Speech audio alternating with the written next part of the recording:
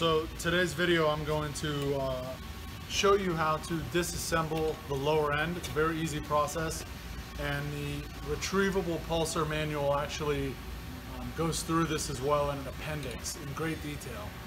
So this video will be a supplement to the end of that manual where they have pictures, O-rings, specs, everything you'd need to feel confident in servicing these.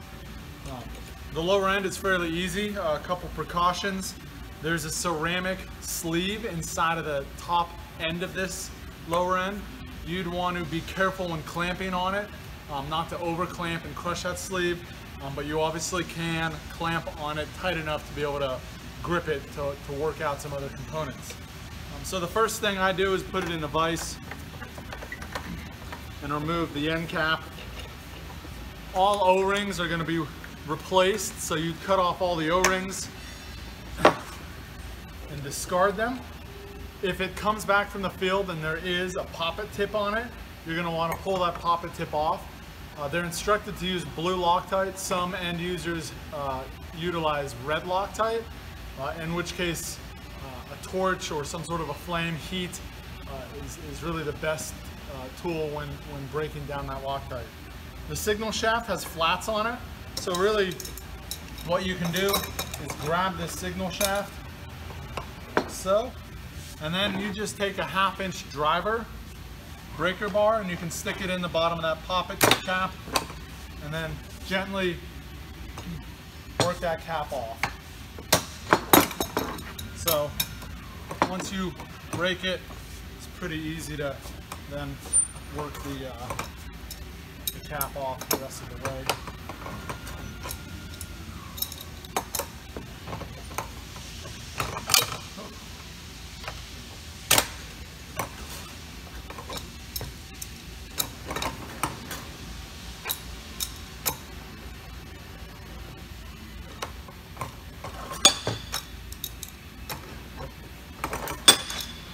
Most poppets out there are a 2-part poppet cap and sleeve, just like this.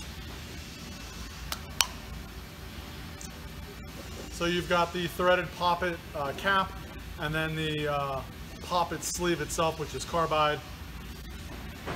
We can put those off to the side.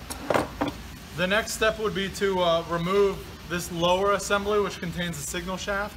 There are 4 poly packs that act as a wiper inside of the ceramic sleeve, and we want to be able to clean and kind of visually inspect the inside of that sleeve, as well as pull out a very large spring, clean and visually inspect that.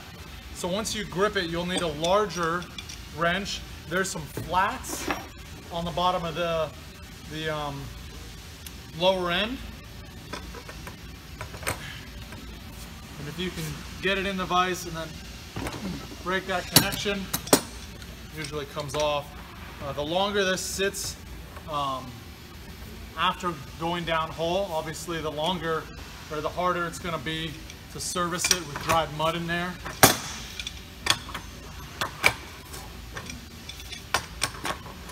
Once you get it close, you're going to be able to pull that off.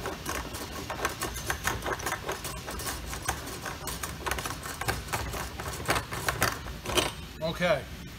The wear band will come off pretty easily over an O-ring. This wear band is what sits on the mule shoe itself. It acts as sort of a sacrificial piece, so there's a wear band on the lower end, and then there's a similar mating piece on the mule shoe that also can be changed in the field. So this would be set aside. Okay, this is your signal shaft and helix. I'll come a little bit closer. You can see all these poly packs. Now there's a direction to those poly packs, and there's some grooves to help get an O-ring pick underneath them. But those poly packs, there's 1 on the uphole side, and it's flared upward. And then there's 3 on the downhole side, those are flared downward. It's very important to note that poly packs come with an O-ring inside of it. When you replace those poly packs, you want to deload them. So you want to pull the O-ring out and discard that O-ring, and simply use the poly packs without the O-ring on this. The manual then has you taking this cap off the signal shaft once you remove the poly packs. I don't typically do this. A word of caution here. This is a stainless steel cap on a stainless steel shaft. There's red Loctite on here. Oftentimes these threads gall terribly. When they gall, usually the cap and the shaft become unusable. If you have to remove the cap, the best thing to do is to heat it, bring it up to temperature, break down that red Loctite, and then break that cap off.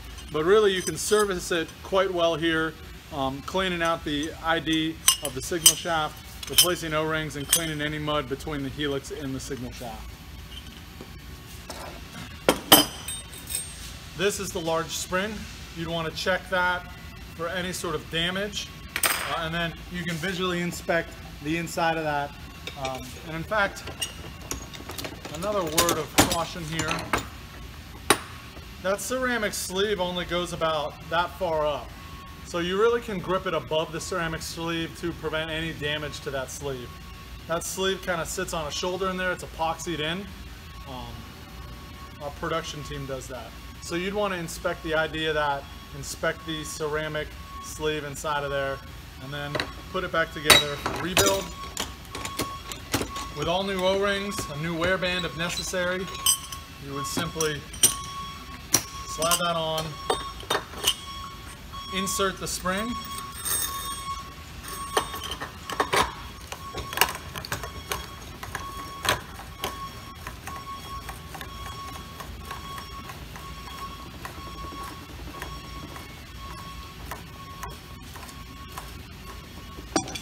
and then snug that.